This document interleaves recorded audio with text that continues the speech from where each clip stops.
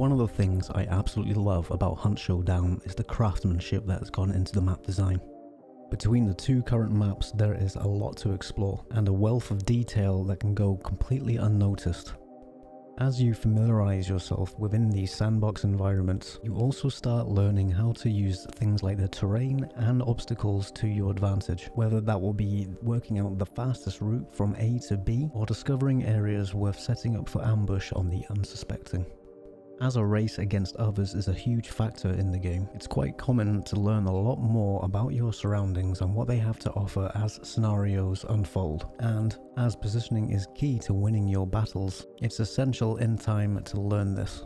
Even if you don't fancy yourself as a skilled player, having the ability to preempt attacks and use your surroundings can offer a huge advantage.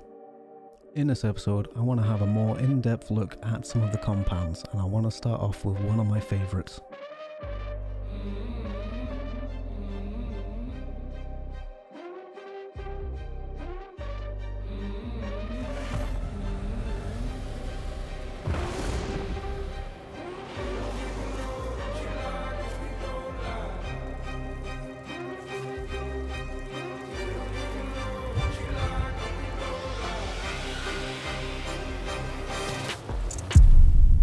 The reason why pitching is one of my favourites is because it can be very challenging on offense and defense.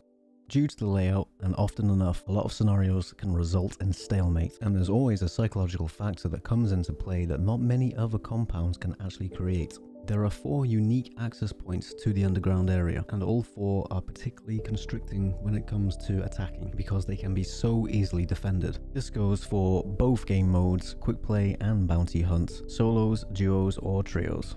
When it comes to hunt, for strategy, we can never cover absolutely everything because everyone has a different playstyle, and sometimes it can be very difficult to predict how players will react to your actions. So we want to look at how to maximize and use this compound to your advantage, while taking into consideration the dynamics of gameplay. In the case of a solo player, whether that's protecting the wellspring or the bounty, it's safe to say that staying underground and taking the time to prepare defenses can only maximize your chance of success. This is something certainly advisable if you are the wellspring holder in quick play, as enemy players will know where you are anyway. For bounty hunt, playing proactively topside can actually be quite beneficial.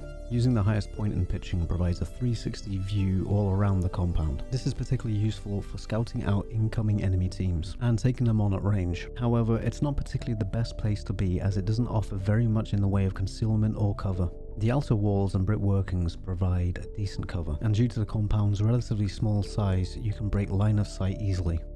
If you're not loaded out for close quarters combat, you are limited in options where to go, and often enough many battles result in cat and mouse games, usually only leaving you the option to go underground anyway. Outside the walls surrounding the compound, the foliage is pretty dense and offers excellent concealment, which is perfect for ambushing incoming players, especially those that are less cautious when on approach.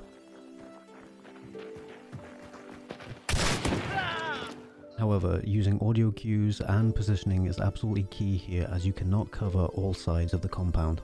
Of course, playing topside as a duo or trio comes with less risk. With great communication and incorporating any of these strategies, you can hold down the compound without any enemy team even setting foot within the walls. Without having a presence above, it can lead to incoming teams unchallenged and often enough unnoticed. The most likely scenario this can occur is of course when you are dealing with the boss and during banishment, or collecting the bounty, which is why it's always essential to prepare your defenses. The only rule I follow when preparing defenses is to always have an exit strategy. At pitching, this is extremely important as you don't want to box yourself in. Looking at the 4 entrances to the underground, I usually pick just one to keep clear but actively keep an eye on, while effectively blocking off the other 3 with traps. Exiting is easiest with either the ramp or the stairs to the south. The lift entrance makes too much noise and can give away your position whether entering or escaping. The ladder to the north can leave you wide open to enemy teams, as the climbing ladder animation can leave you vulnerable upon exiting to teams across the water or even above. With a fully defensive loadout and utilizing items found in the environment, a solo player can easily lock down the underground, covering all 4 entrances. The boss room is very much separate from the outer corridor but can be accessed in one of 5 ways, so even if you wanted to cut access off to entire sections, this can also be achieved. Audio, of course, is extremely important for pinpointing enemies entering. Walking through traps or becoming injured, this is the right time to counter offensive players while they are vulnerable. But bear in mind there is always some form of counter for your traps.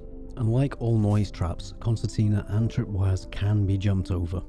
To avoid them being detected, I usually put them to the side of an entrance or where players are most likely to move to. This gives attacking players a false sense of confidence when entering areas upon not immediately seeing any traps and getting caught out. Placing traps vertically to a narrow entrance or door can prevent attacking players from jumping over, or even the option to disarm traps, as getting too close for that option will likely set off the trap. Poison bombs can be used effectively, harming the player and obscuring their vision. A well-placed and timed bomb can deter use of an entrance entirely, but this can easily be countered if players utilize antidote shots. Concertina bombs can be countered easily with dynamite. This saves attacking players time rather than hacking at the concertina and giving their position away. Just a note, frag grenades do not accomplish this as they are technically not explosive consumables. And of course, there's the poacher trait. Extremely underrated, but for the sneaky players a must-have, as this renders any defensive players of even hearing you remove traps with ease. Update 1.4 is yet to hit consoles, and with update 1.41 announced, it shouldn't be too far off. With this update comes the Serpent trait, and I can confirm that attacking players topside above the boss arena can grab the bounty within range. So defending players will want to grab that bounty quick or prepare for that exit strategy. Exiting the underground can be difficult if you've deterred enemy teams from advancing completely, as they will more than likely wait for you to come outside. Luring enemies back underground can be a viable strategy, as you can funnel and predict their advance with ease. Allowing enemies to fight underground turns the game almost into a traditional corridor shooter. Now again, CQB and melee loadouts will have a slight advantage here. Either way, more than likely you will have a fight on your hands, so timing and patience in the end will help the teams that want the outcome in their favour. With so many ways to play around a seemingly limited compound, play smart and plan ahead. If you enjoy this concept and you want to see more compounds covered, please let me know which ones and why in the comments below.